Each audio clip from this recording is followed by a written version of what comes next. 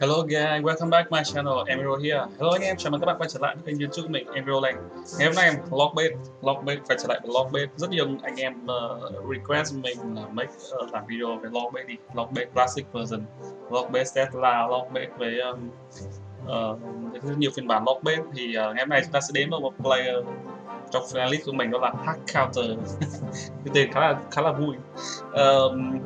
Nhiều bạn không biết được là cái từ nghĩa hack counter có nghĩa là gì, có nghĩa là nó mang một cái deck gọi là bạn không thể thắng được. Đại loại là như vậy.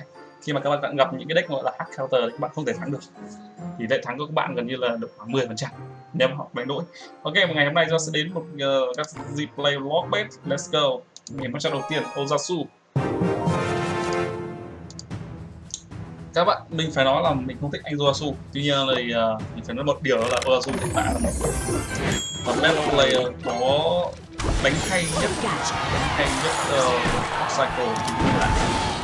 Ngày xưa chúng ta có Jack, nhưng bây giờ nghĩ Royale hay hơn Jack nhiều, bởi vì Jack không chuyên một deck mà Jack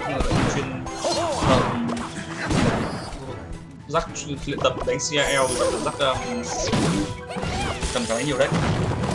Và hiện tại chúng ta có một cái cao nhất để mình cycle. Ok, quay trở lại matchup này, một matchup quá kinh điển, hot cycle và log bait classic version. Ozasu anh ta sẽ thay phiên nhau, đó là anh ta sẽ sử dụng, có khi là anh ta sẽ bắt bài bằng ví dụ cho trường hợp này anh ta sử dụng IC Freeze, bởi vì là các bạn biết là biết là bắt Golden Barrel nhà các bạn biết là dựa vào cái bóng của Golden Barrel chúng ta có thể bắt được cái đó. Vì trường hợp chúng ta sử dụng bot để chúng ta khai mang được, đôi khi là chỉ cần skeleton và con IC golem thôi, rất là đơn giản. Tuy nhiên là cái deck của Ozasu có một cái điều nếu mà sử dụng lock để defend golden barrel ấy, thì có preset ở vị trí mà ngay cầu và là phía sấp hơn, rất phải anh ta cần phải sử dụng linh hoạt hơn. Ví dụ nó sẽ có thể sử dụng là canon, sử dụng là preset và còn dùng con Max City để defend preset. Anh ta rất ít khi sử dụng skeleton để defend preset ấy, vì rất là khá là nguy hiểm. Trong cái bắt chắc kiểu này thì thông thường hack counter họ em sử dụng một là Infernal Tower, hai là lock và lock, sử dụng lock và Robin Gang để defend top, cũng có thể là sử dụng rocket trong cái tuần vừa rồi. Và cách đánh của lock phiên đấu cycle đó là sử dụng một turn mà rất nhiều chúng ta sẽ có một cái áp lực chia sẻ. Thông thường thì thấy anh ta sử dụng cái set này là anh ta sử dụng hai cầu để đâu đó là kiếm được 2 hit để reset trận 2 rồi. Nếu mà sử dụng Ozasu anh ta sử dụng block để defend Golden Barrel ấy, có một cái chiều hướng là anh ta sẽ dùng Musketeer cộng với lại golem để defend combo, đó là Nine và Ingan và Dot.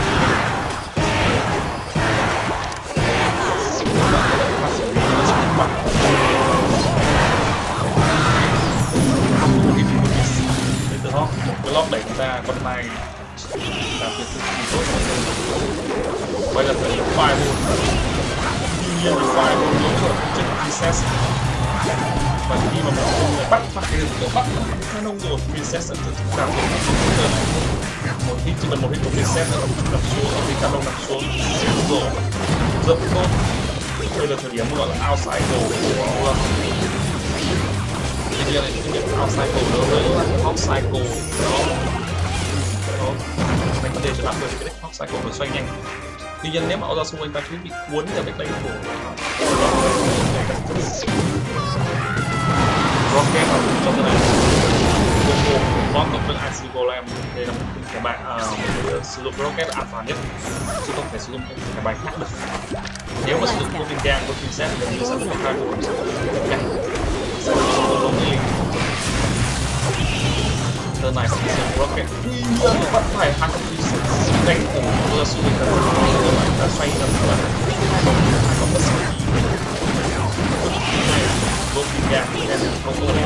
reset đánh lên phải đó là tôi là xui ta đánh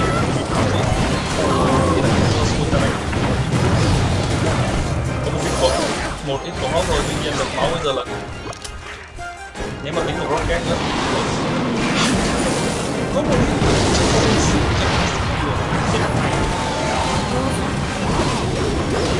không ngờ là tác động rocket nhanh như vậy, tuy nhiên là sẽ có một ít của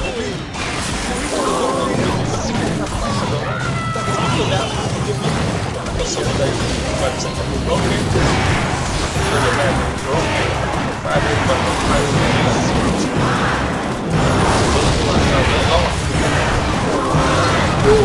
hay quá, hai player để đánh rất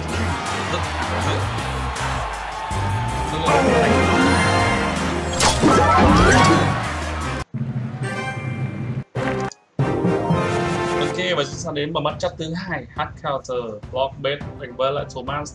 Các bạn biết là Thomas đây là một player CL đánh phải nói là kỹ năng những mùa vừa rồi rất tốt. Cái deck Thomas thì anh ta đánh thiên về Royale Hawk Mega Knight hoặc là Royal Giant. Thực sự là các player CL ở đâu cũng vậy, đánh deck chủ yếu rồi nhưng mà không thấy lo Latter chủ yếu là sánh với độ khoảng các bạn biết ở cái top dưới sử dụng một deck, nhưng mà lên các top trên ví dụ top 200, top 100 thì họ phải sử dụng thay đổi deck liên tục, vì nếu mà các bạn chỉ đánh một deck thôi thì rất dễ bị cái player họ bắt bài, và như vậy là rất dễ bị mất cúp, mà một khi bạn mất cúp thì cái tinh thần đi xuống và không có để được một play sớm cái deck của Thomas này có một cái điều đó là nó không có lock, nó không có giáp, vì vậy là trận sẽ bật bị đầu tower gần như là khoai đến đầu tower kill speed phải thả ngay một David, và trong cái turn này nếu thả một David nữa thì sẽ bị outside goal một turn tiếp theo.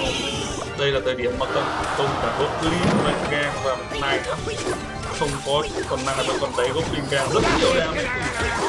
Thomas đã bị đánh yếu hàm từ đánh Goblin, và nếu mà đánh như thế này họ thua rồi, Thomas sẽ thua chắc chắn.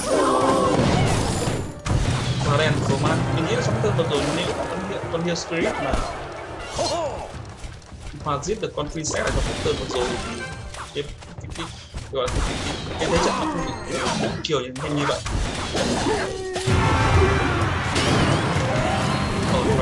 Còn bên này bay có thể trong turn này thì số mát anh ta sẽ không quay một bên trái, tuy nhiên thì bạn nên nhớ rằng là càng giờ anh ta có một cái rocket ở trên tay của anh ta rồi, rocket sẽ có cái lượng máu là 109 này, lock hết rocket và 2 lock nhất là những chặn ngay được với con IC Grid Sam của IC Grid lên để nó khá nhiều. Bây giờ chúng ta sẽ block rocket một lần rocket này các bạn đi các bạn còn hơi vừa máu một ra lỗi nhiều quá, và đây là thời điểm anh ta có bích tập một trước đã một câu đầu nào còn ai có chữ con này nhiều quá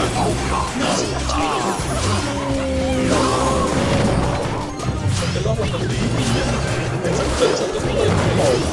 chưa Goblin, chúng ta cần đam Goblin không được, ba con Goblin bị chậm bởi Bandit. Rocket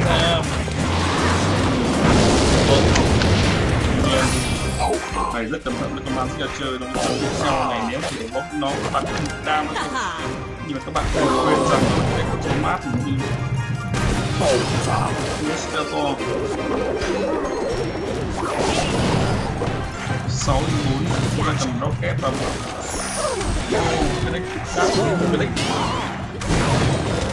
cái deck của Thomas ở bên này rất spell đam và có cái điều đó. Và đây là thời điểm rocket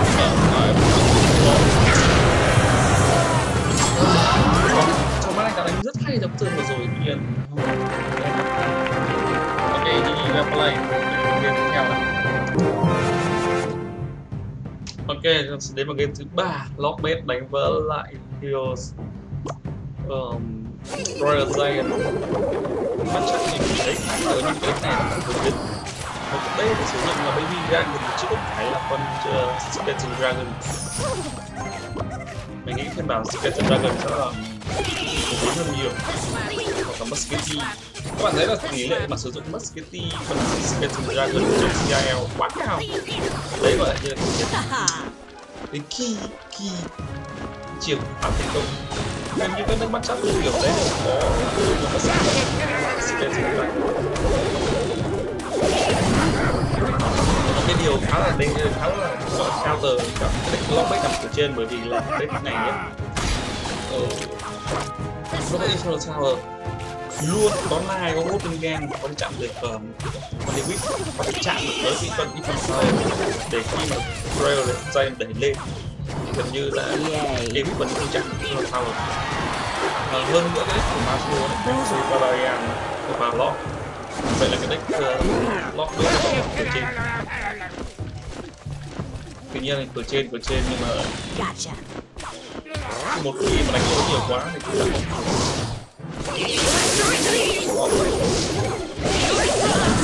và không bị barrel rất tốt. Thông thường thì lọ nhắm đốt với barrel mình hay ném ở hai vị trí đấy, là bên phải hoặc bên trái thì ném vào gì.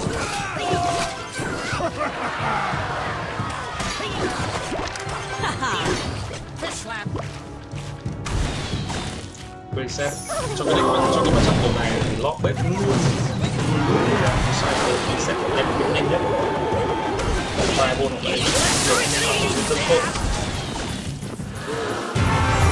Cái nào nó tự động và nó tự bây giờ là phần này mắt lên tăng không được phải ở lần này của Royale đây được trên nó sẽ có phải là Royale đây được này mình nghĩ là từ nhất là đặt Royale đây được sau phần luôn. Vì em ta cần có nhiều elite support, sợ nghe kéo bằng reset về phía kia không ai chặn được bằng cái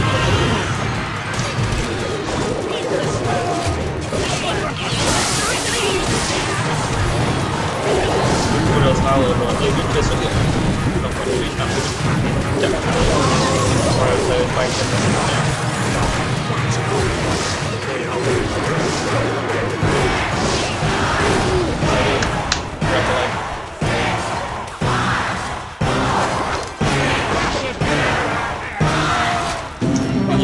hai bôn cao barrel reset sẽ là bởi vì các bạn biết là bây giờ có 3 barrel chết reset khi mà bắt bài một con reset mắt có thể định của mắt theo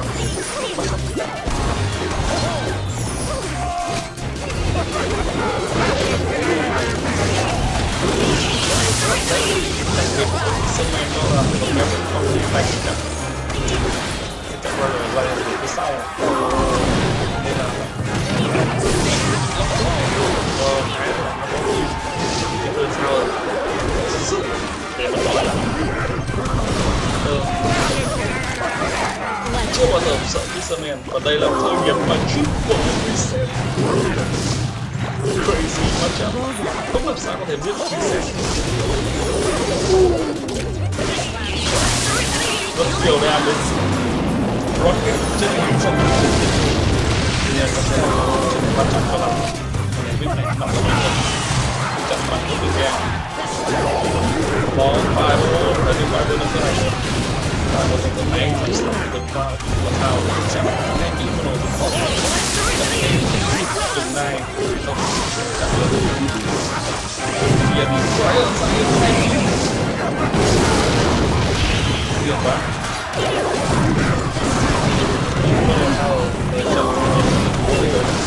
khá nhiều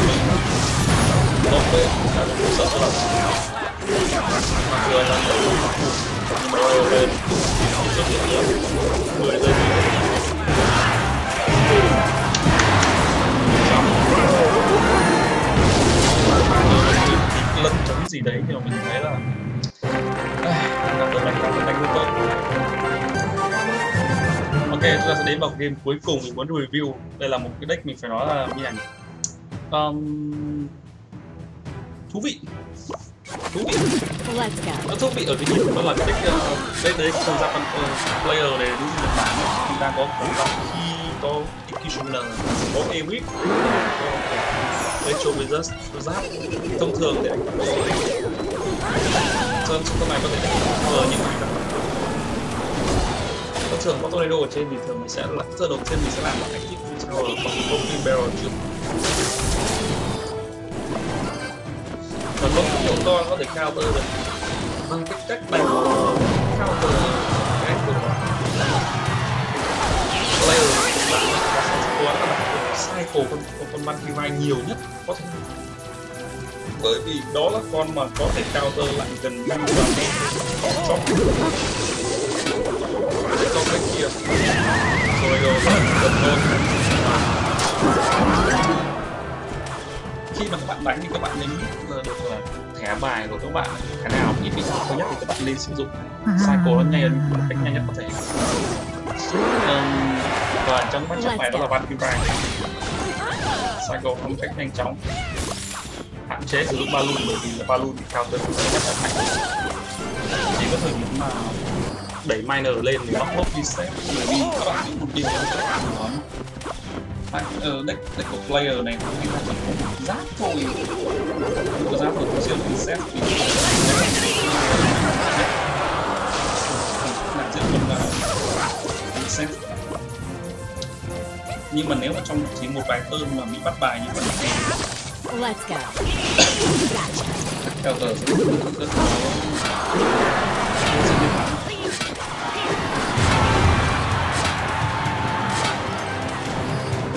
Sai là brand professional bạn đi cái Toledo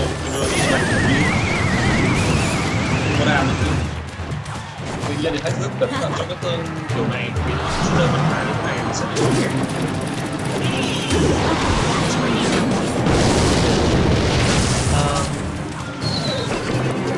Anh ta cẩn thận sử dụng rocket trong turn vừa rồi. Các bạn lưu ý một điều là hit của balloon kia nó có rác, vì vậy là chỉ cần một pha sơ suất ở đồng xuống reset gần như là không bị reset của balloon được, chúng ta sẽ có một turn balloon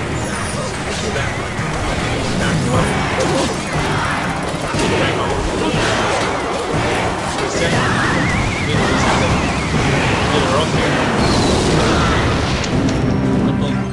sẽ xuất hiện luôn, còn một con baby con độc có hợp lý trong turn này. Đấy là lý do tại sao trong cuộc sống của các bạn thích trong turn này, mặc dù là các bạn giảm định biến của mình hiện tại các bạn biết là cái những mùa mà chủ động rất mạnh cái này rất là biến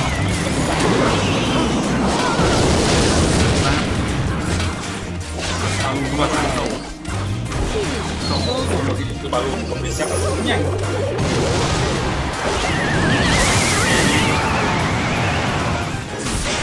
Đó hay bị xếp máu bây giờ cân bằng.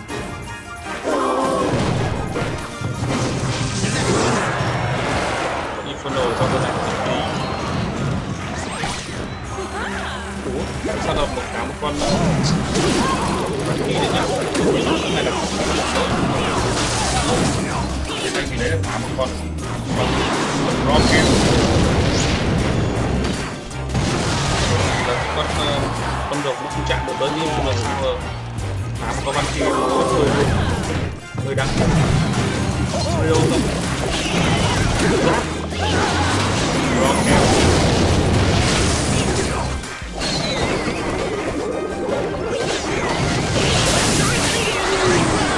có đang cái một mấy cái cục linh, tuy nhiên thì bạn cần phải đẩy băng trụ và lock với chắc là sử dụng cái rocket sản phẩm rocket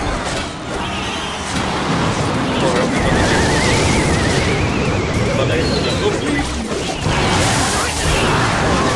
rocket ra rocket là một cái ICP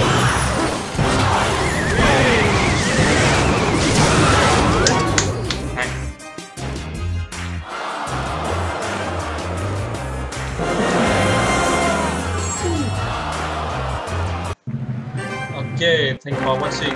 See you later. Chào anh em xem nha. Nhớ nếu là yêu thích video mình nhớ like, share, subscribe kênh của mình. Cảm ơn. Bye bye. See you.